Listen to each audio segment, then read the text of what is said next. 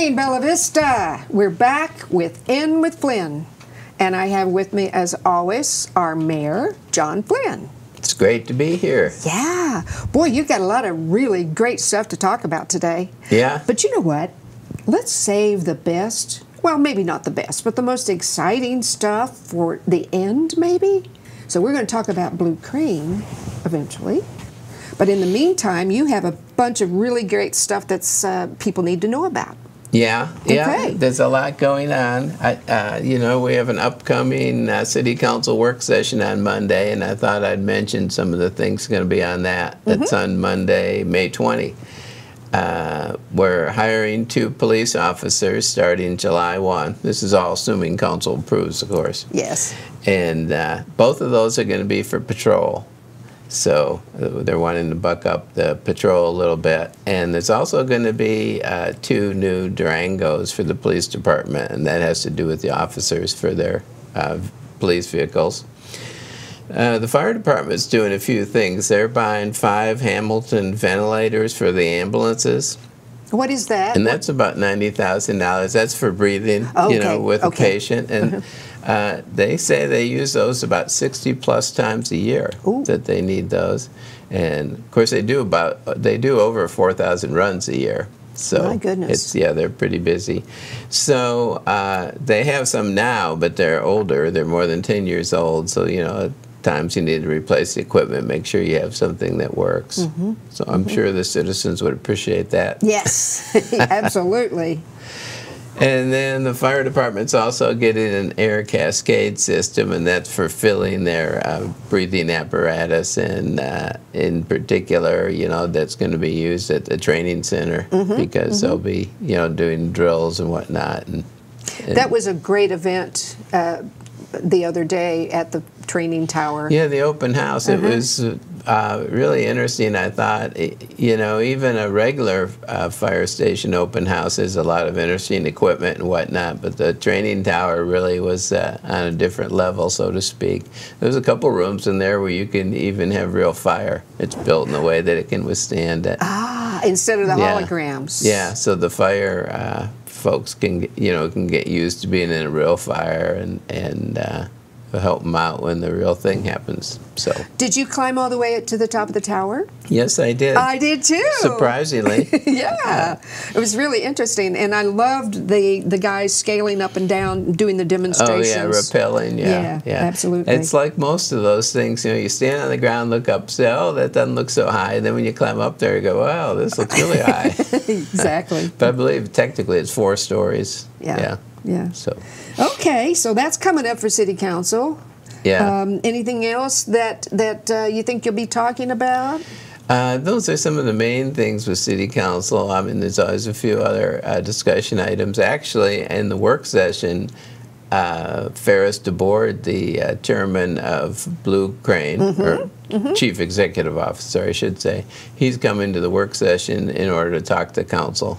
Excellent. About things, so excellent. I think they'll be looking forward to that. So, yes, absolutely. Yeah. And the work session is open to the public. No input from the public, but we can see you guys in action. Yeah. Yeah, and it really, you know, the work sessions actually are kind of interesting because there's more discussion, and then when you come to the council meeting, a lot of times it's already baked in the cake, so to speak, and you almost learn more watching a work session. Well, it's a smaller, intimate setting. You guys are sitting around a table talking, and it's easier to communicate, I guess. Yeah, yeah. So, okay, so we have. Let's skip around a little bit. Well, let's talk about upcoming events. What's coming up? Yeah, I just mentioned a few. You know, there's so much this time of year, so I apologize to anybody I left out, but I thought I'd mention a few things. May 17 and 18, there's an arts and crafts show at Wishing Springs Gallery, and that's Friday and Saturday, and so that's coming up pretty quick. That says Friday already. And May 22, of course, is the charity golf tournament in Bella Vista. The Bella Vista Foundation and the POA put that on, and it's all you have to do is show up and play at any of the courses in Bella Vista that day, and the money all goes to charity. And you're playing, you said. Yeah. Yeah, I always make a point of playing on that day. And they also have the charity auction. You know, a lot of people don't play golf, but they really enjoy that auction. And it starts on Wednesday, the 22nd, the day they play, and goes till Saturday. So it's every day, and it's at Bella Vista Country Club. Yeah, so, absolutely. Yeah. Yeah, it'll be fun. It always is. Yeah. You know, let me stop just a moment and thank the City of Bella Vista and the POA and the Foundation for supporting Bella Vista Community Television. We really couldn't do it without you.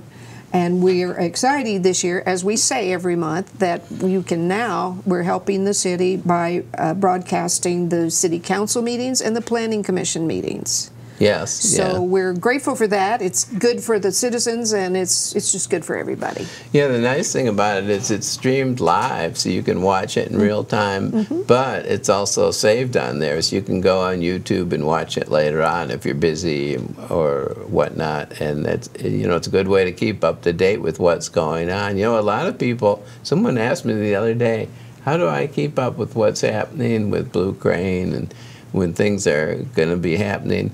And really, you almost get an earlier warning watching the Planning Commission.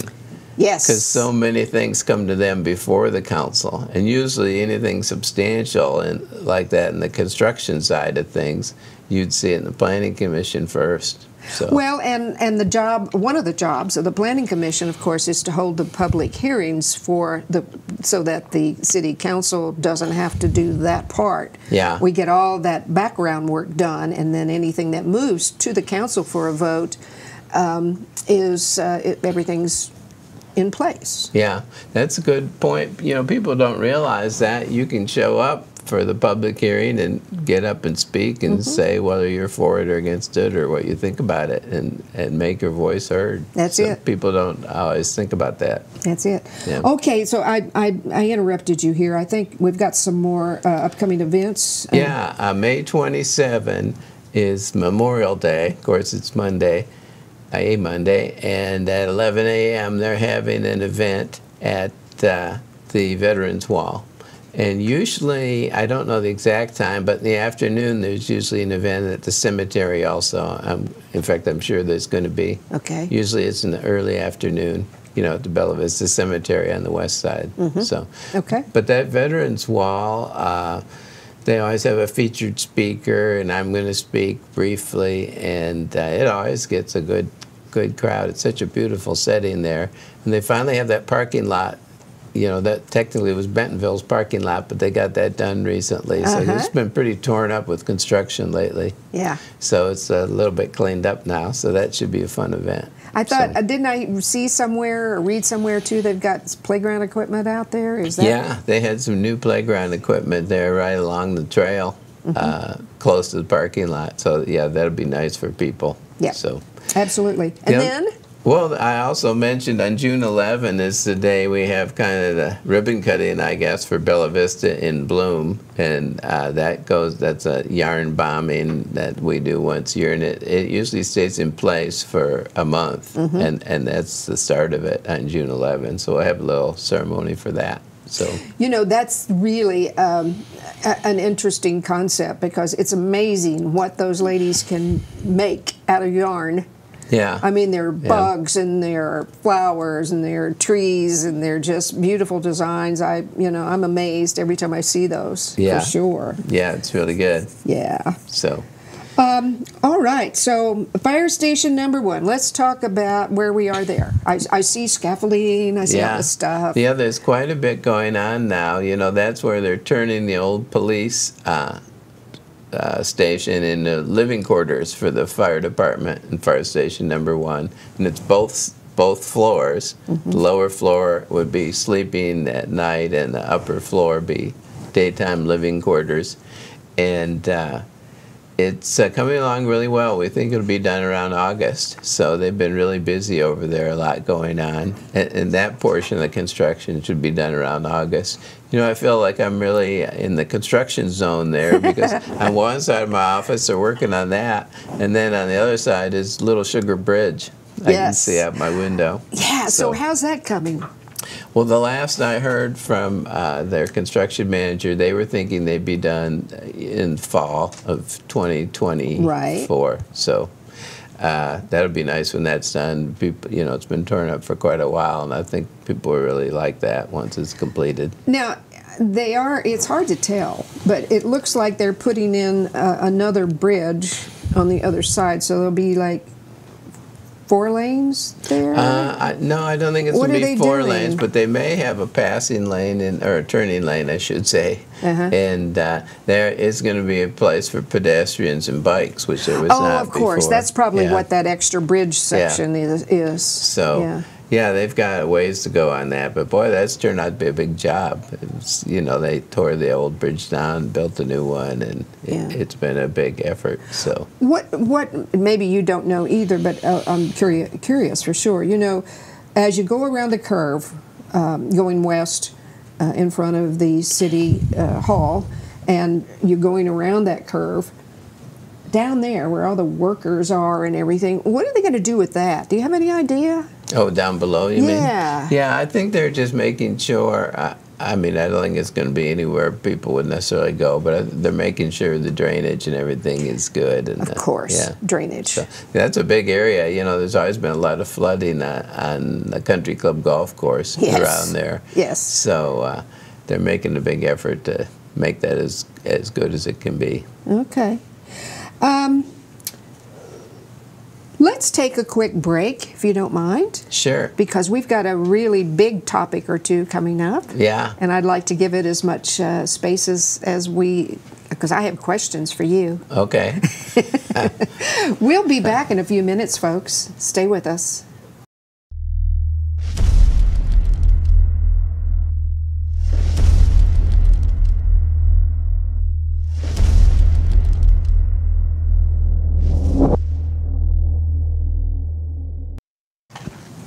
Okay, well, welcome back. You're watching In with Flynn, and we are letting you know what all has happened over this last month. Let's talk quickly about the STRs. And by the way, let's remind people, including me, what STRs are. Oh, yeah. Yeah, the short-term rentals. I just thought I'd mention that.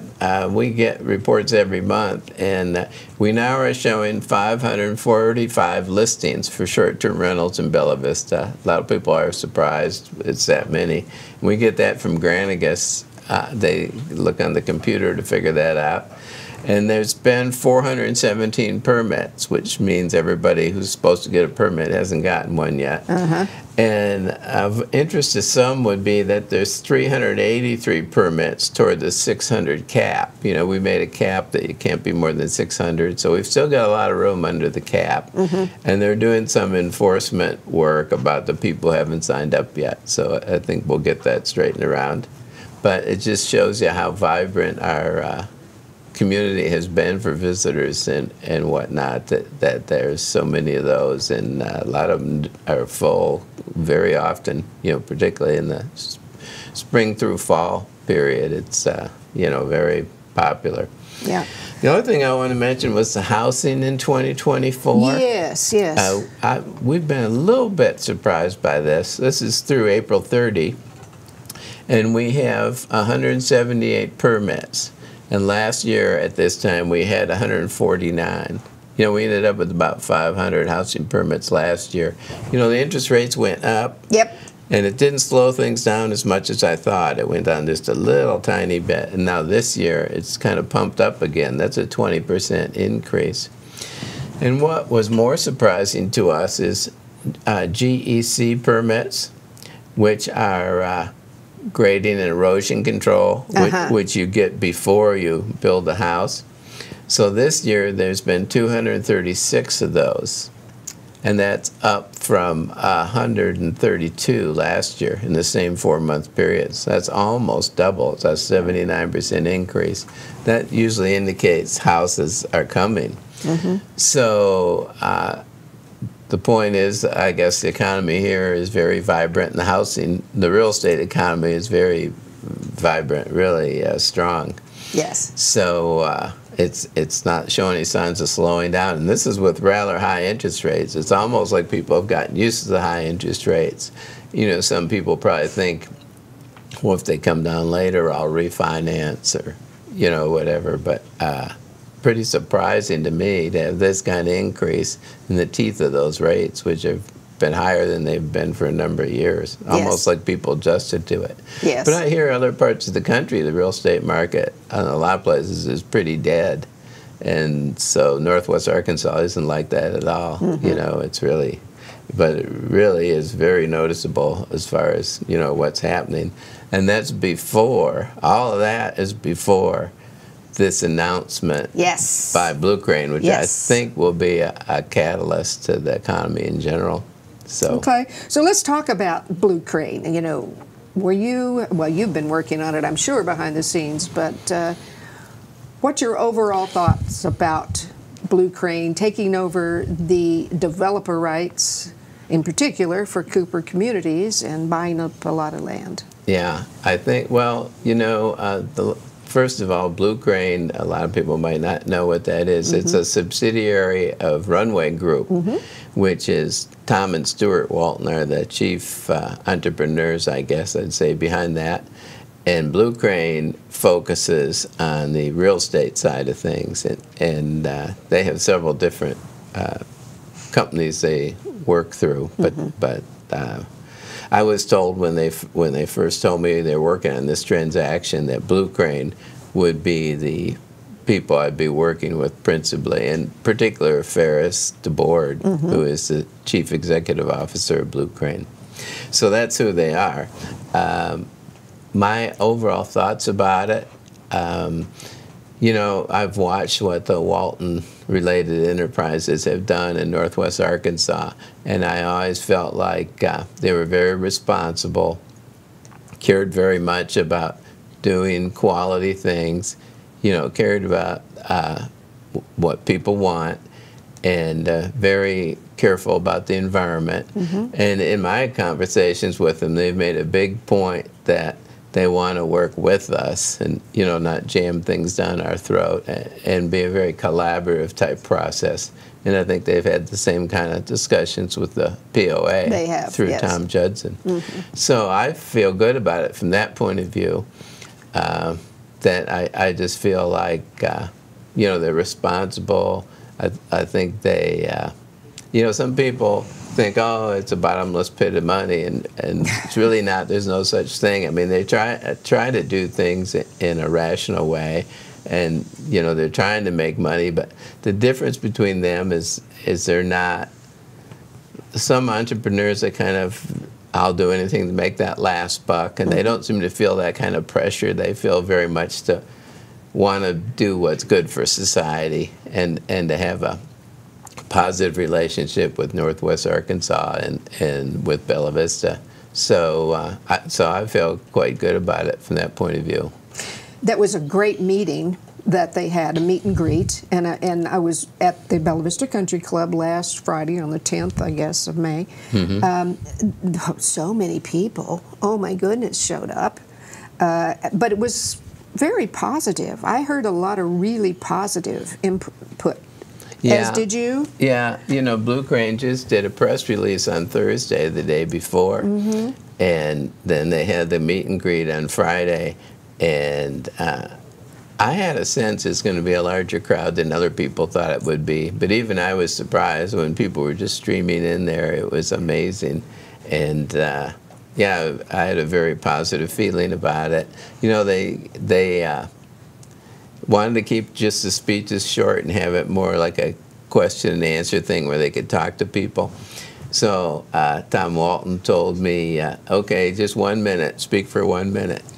And then right before I went on, he said, well, you can speak for more than a minute if you want. Well, I already had my speech ready, so I was going to speak a minute. But again, I have to tell you, I loved your little speech about how people are, what did you say? People are I said they were voting with their feet. Voting with their feet, walking right in. That's it. Hey, Tom was telling me the other day, Tom Judson was telling me the other day that the hat that Tom Walton had on, You know, it was an old-style Bella Vista village. That Yeah. was actually his grandfather's hat. Oh, really? Yes. Yeah, I didn't realize that. Yeah. That's pretty cool. He's just very much a professional, and he talked to people and just made everybody feel really comfortable, I thought. Yeah, yeah. So. You know, when you work with Blue Crane and Runway Group, they have a lot of talented people on staff. I mean, it's not just one or two. Yes. Folks, there's a lot of very impressive people, and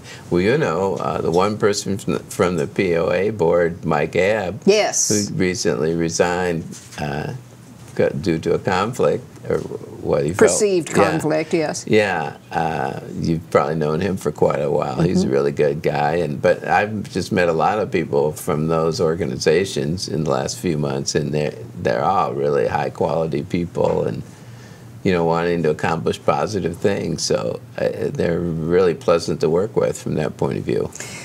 One other thing that I remember that Tom Walton mentioned, or one of them mentioned, might have been somebody else, but the fact that they also, out of this purchase, and we're going to talk in a minute what that purchase was, this last one, but that also they took on the role of what Cooper had with the city of Bentonville to fix Bella Vista Lake in that area. So you get the feeling that perhaps that might be one of the, since they've already kind of started that, Yeah. that might be, because that's when you first come into Bella Vista from that side, that's the first thing people see, and you know. So the cool thing they said that I heard, and I'm sure you did too, is there's a plan in place. They're not just going to come in and start doing things. They're working on a plan that should be ready by the end of the year on how and what steps they're going to take. Is that what you understood as well? Yeah, they have a consulting firm working on a particular Infrastructure? Yeah. studying the whole thing, and they indicated it takes 6 months, which pretty much takes you to the end of the year. Yeah, so they're going to work in a very planful way, and you know, things won't happen maybe as fast as some people might like, but it's going to be done in the right way. And that's a good point you made. They have taken an interest in Lake Bella Vista and getting that situation straightened around. But yeah, there's a lot of different things that are in the works, so to speak. I think people will be pleased about them. So let's help everybody understand what that 2,700 acres was. Most of that is not even in Bella Vista. It's not in the POA. It's not in the city. It's across 49, correct? Yeah, it's this. What they did is they really have had several transactions. You know, first they had the one that was in the news a few weeks ago, where they bought Sugar Creek Shopping Center Where and some Allen's surrounding, is, everybody. yeah, and a little bit of surrounding land there, and so they'd already done that. And the reason they had an announcement with this particular purchase, it was 2,700 acres. It's all pretty much west to 71, and yeah, a lot of it is far west, Of 49. just west of I-49. Yeah. Yeah, up on the northerly section, and so people focus kind of on the real estate. Well, where did they buy the real estate? And really probably the more significant thing, and the reason they had a special get-together with this one, it was the acquiring the developer rights. Exactly, because that is a whole other thing.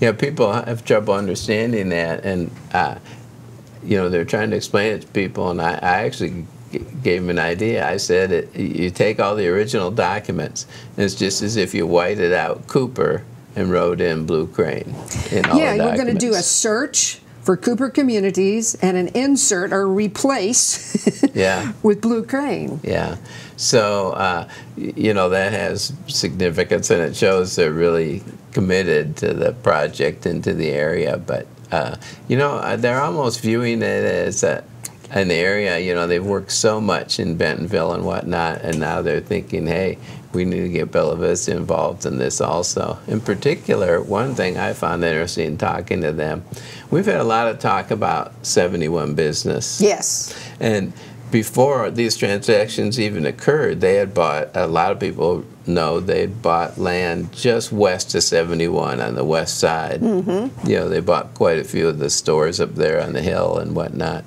And in fact, before they did all this, they tore down some of those old homes on 71. They thought they might get some blowback about that, and most people were ecstatic. Oh, I know. They were such an eyesore. Yeah. You drove into Bella Vista. It was one of the first things you saw, and it didn't look very good, you know. Yeah. So, but that land there on 71 it is significant, obviously. But, you know, the city, different people have been looking and talking about 71 Mm-hmm. and thinking about different things, possibly making it more attractive and more of a parkway look.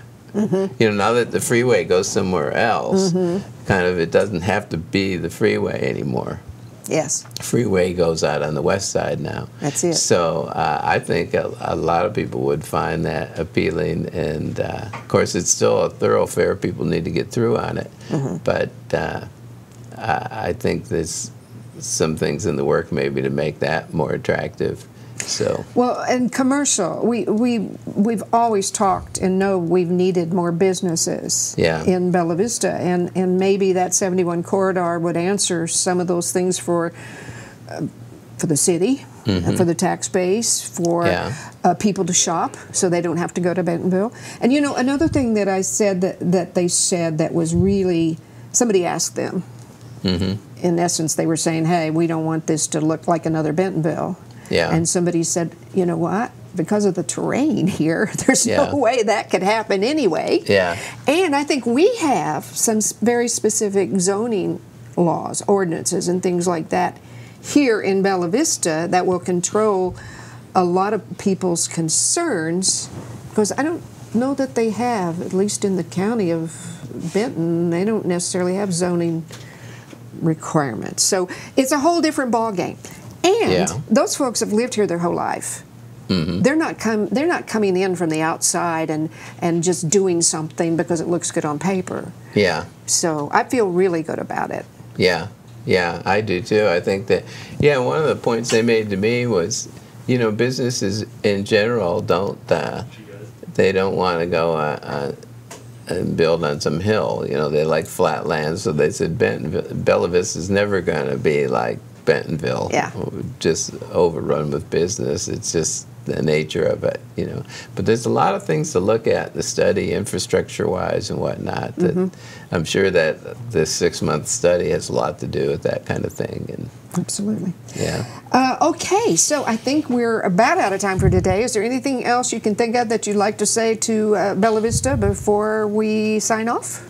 Well, just I think this is, I said at the meeting the other day, I think this is a real watershed moment for Bella Vista. Mm-hmm. And I think people will look back in the future and see that this was a big, big moment for the history of Bella Vista. Mm-hmm. And, you know, we're going to try to change and grow in a way that's people like and is consistent with what people want. So I'm very interested in keeping our nice, relaxed atmosphere and our good environment.